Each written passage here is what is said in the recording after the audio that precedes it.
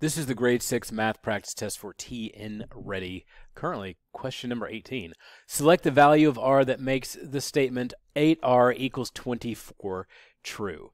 Now, a couple things to know here. First off, this is an equation. Basically an equation. It is an equation. That's what this equal sign means.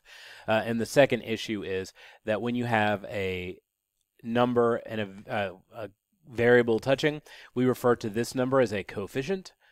And this number, and the variable is still a variable, but the relationship between those two when they're touching is multiply. When they touch, they multiply. That's how that works. So 8r equals 24. Now, in order to solve an equation, if I'm going to solve it, I'll look to see what side of the equation the variable is on, and it's on the left side. Currently, I'm doing multiply. If I want to get the r by itself to isolate the variable, I need to do the opposite operation because that's what eliminates it. 8 times r, in order to get rid of that, I need to divide. And the reason is, think if you have 3 times 5.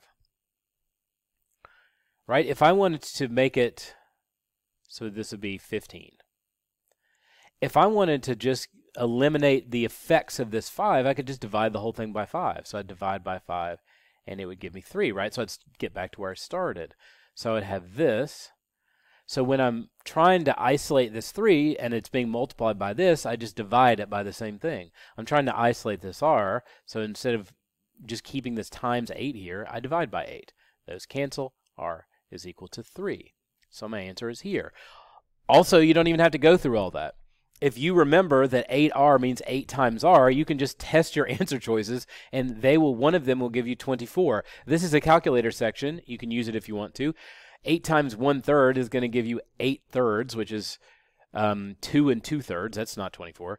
8 times 3 is 24. Yeah, good. 8 times 16 is way bigger than 24, and 8 times 32 is obviously bigger than that, so it's bigger than 24 as well. So it's the only reasonable answer choice. So you don't need to go through all this. Really, you just need to know that 8r means 8 times r, and then you need to figure out what r could be to equal 24.